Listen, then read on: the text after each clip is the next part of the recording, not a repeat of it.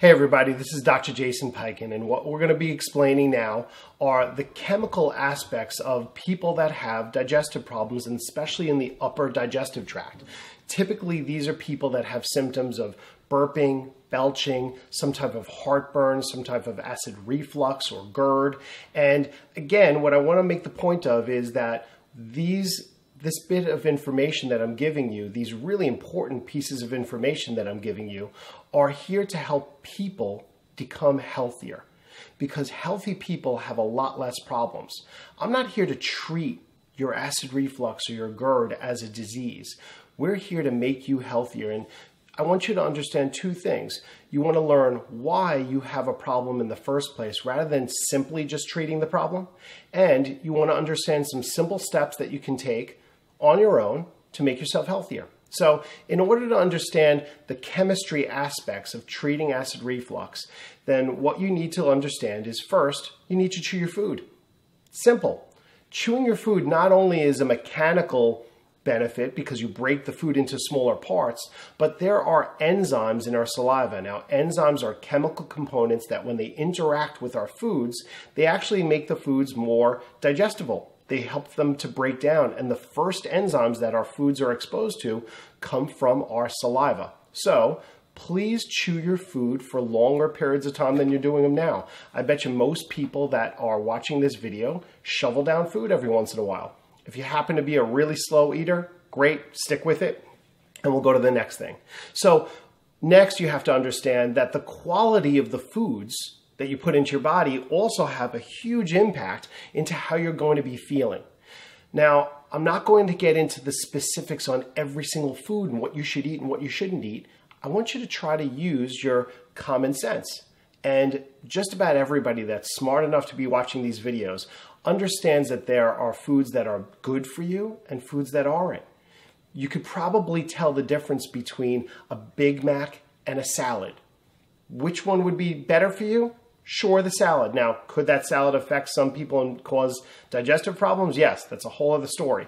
Yet, the first thing you have to understand is we have to start choosing quality foods.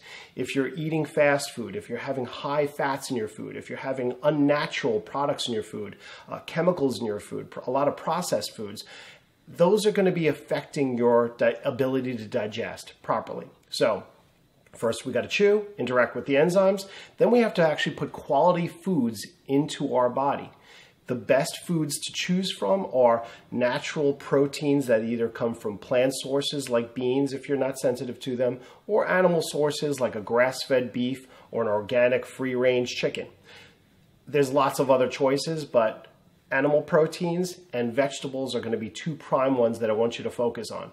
So next, the biggest misconception that I try to help people with, understanding that it's not too much acid in your stomach. We actually need acid in our stomach in order to break down our foods. If you swallow a piece of steak or a piece of fish or even some vegetables and there's not enough acid there, you actually can't break that food down. You can't liquefy it and you won't be able to get any nutrients out of it. So that acid is called hydrochloric acid. Betaine hydrochloride is that stomach acid.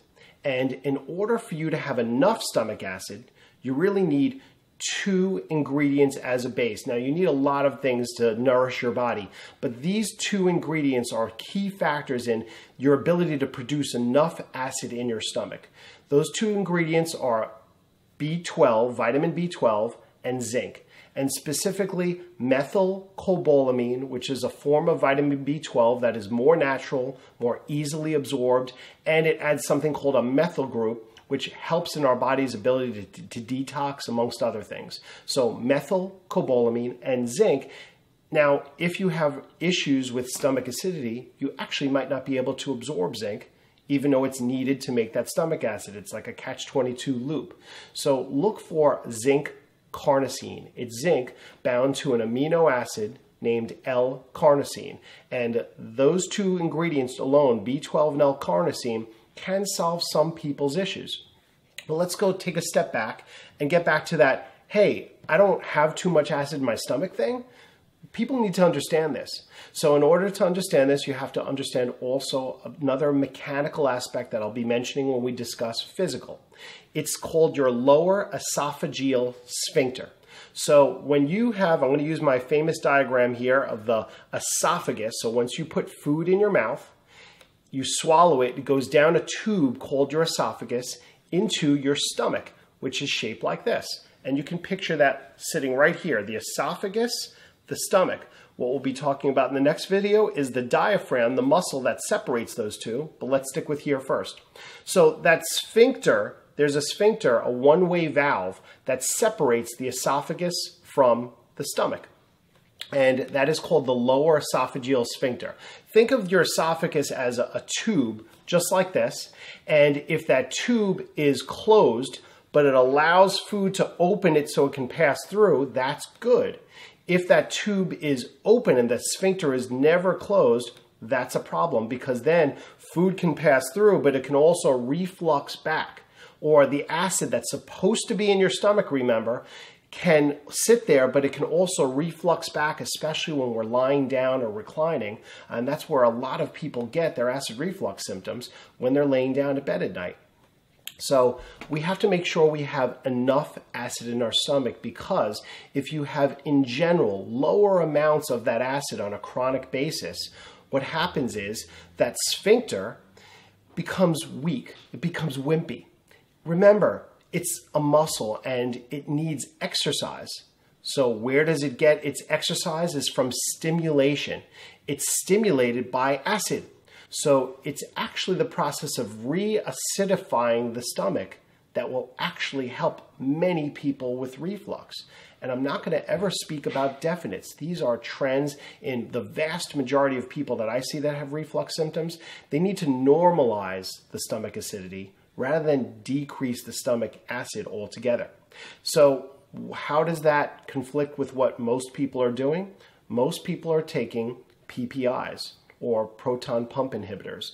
These are medicines that reduce the acid in the stomach. And these things are great for actually taking away the symptoms, at least about 40 to 50% of the time.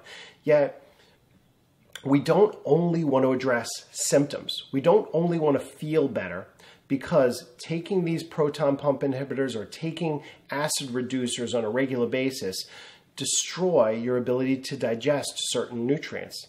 Now, proteins need a lot of acidity in your stomach in order to be broken down.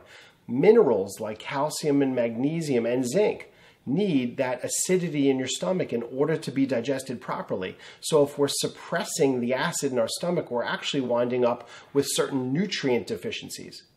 Actually, enough acid in your stomach is also part of your immune system. You see, the most common way we get infections through our food is we swallow them, and there's not enough acid to break down the bugs that we've swallowed that wound up contaminating our food. So if we don't have enough stomach acidity, we can wind up with nutrient deficiencies and increased rate of infections. So you got to be careful about taking these meds. I can't give you the advice to each individual your own. That's between you and your doctor, but I want you to become a more educated person so you know what questions to ask. If you don't feel like you're getting the right answers from your doctor, find another one that may give you the better answers. So here's the base information. So we want to chew our food, make sure we're having quality foods, make sure you have enough B12 and zinc so you can make that stomach acid. And if you have proper stomach acidity, that valve will stay closed, and that could be the answer to everything.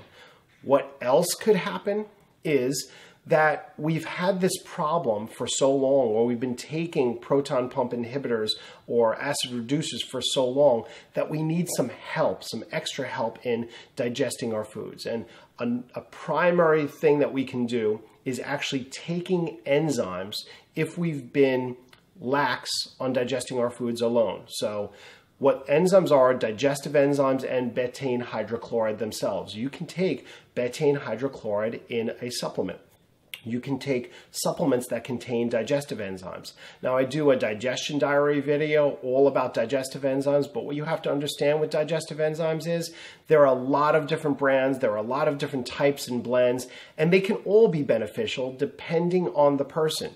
So the best thing is to deal with a professional that understands how to pick the right enzyme for you, and that's really what I work on with people. And hopefully you can find somebody near you to help. But if you want to experiment, what you want to look for is a broad spectrum digestive enzymes that will hit a lot of different types of digestion, that will have tons of different enzymes in it.